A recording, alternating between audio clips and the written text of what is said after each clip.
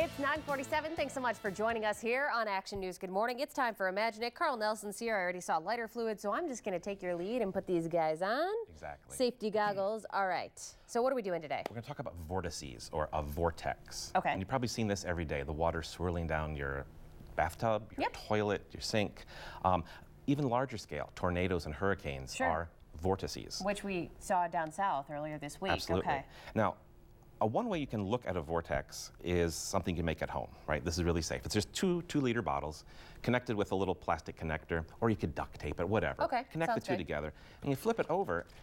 If you get the water rotating, oh yeah, you can see it right in there. You can start to see a vortex start to form in the center, so like a little tornado.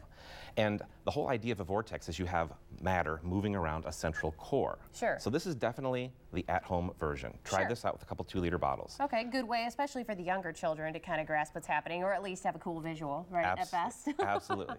But I want to make a vortex out of fire. Of course you do. So what I've got here is a Lazy Susan, a little spinny table. Which we have, a lot of us have them either in the fridge or in the cabinet. Right. Exactly. Normally we put condiments on them, but today we're putting fire. Our condiment is lighter fluid and some cotton balls. So we'll go ahead and light that up. And what I want you to do is just gently, of course it is on fire, gently spin the turntable. Let's see if we can make a tornado here. And I kind of set you up here because you're not going to really be able to do it. Okay. It's really hard. It's really hard to make that happen just by turning the fire. Okay. What we need to do is actually turn the air that's around the fire so the fire can lift up. We can feed it more oxygen and get it moving up in the air. Okay. So we're going to remove this. We'll step up to a bigger version, and this looks just like a Pyrex bowl. It is a one of these guys at home. Absolutely. All right. Pyrex bowl. We're going to take a garbage can. Okay. Wire mesh. If you have a college student, I'm sure you have one of these around the house. Okay. Absolutely.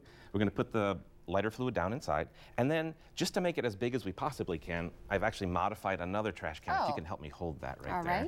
Just going to flip that tape down. Okay. And what we've got now is a really large trash can. The mesh is going to help drag the air around. We just need to light the lighter fluid inside. And we want it to be mesh because of the air, correct? We want the air to be dragged in that vortex around the fire. Let's see what we can do here. So let's see if we can light this up from a distance. All right, sort of, kind of. Okay. It'll catch. There's plenty in there. So what I want you to do now is slowly begin to turn the turntable. Okay. And you can go a little bit faster than that. All right. Picking up the pace here. The fire's starting. Oh. Keep it going. A little bit more. Oh, wow. And what you start to see is the tornado building up inside. Yeah. That's pretty cool. I'm going to keep spinning it. I want you to stick your hand next to feel the heat? Oh, yeah, this feels like a campfire, essentially. We're going to stop it. The heat level drops. It does, very quickly. If you start spinning it again, as that vortex... Oh, yeah, I can feel it all the way up here, obviously. Really, really hot. Sure. Now, something like this actually happens in forest fires. Obviously, there aren't Lazy Susans and garbage cans in the forest, but there are trees that can create an unstable airflow. Which is why a lot of times we'll see it spread so quickly? Absolutely, because instead of burning just on the ground, now the flames are moving up to the treetop level, and so you have the canopy burning as well as the ground level. So just kind of a fun thing. Again, should probably point out, even though you may have this stuff at home, you may not want to actually try this experiment. It could get out of control. This is one that would need some massive supervision, but something that you guys do down at the Science Center a lot. You do these type things that might not be something you want to do at home, and kind of give kids an idea of the science behind something really simple.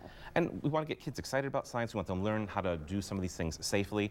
As part of our combustion show, we do things like this, talk about fire safety, how to put out fires, how to use a fire extinguisher, and some of the chemistry behind what happens. And I know you brought one today, safety first. We might have to use it here in a minute before we set off the smoke alarms in the building. But that's really cool. Carl Nelson, thanks so much for coming down. Definitely plays into what's happening out there in our world with the tornadoes that were down south this week. So interesting take on something very cool. Well, thanks so much for coming in, Carl. And hey, if you want to go down to the Imagination Station, just a reminder, is the unsinkable Molly Brown making a stop today? Not Molly Brown, but her great granddaughter is there. Great-granddaughter. Helen Benzinger, and you can come down. She's there all day. She's going to talk about the life of her great-grandmother, life on Titanic.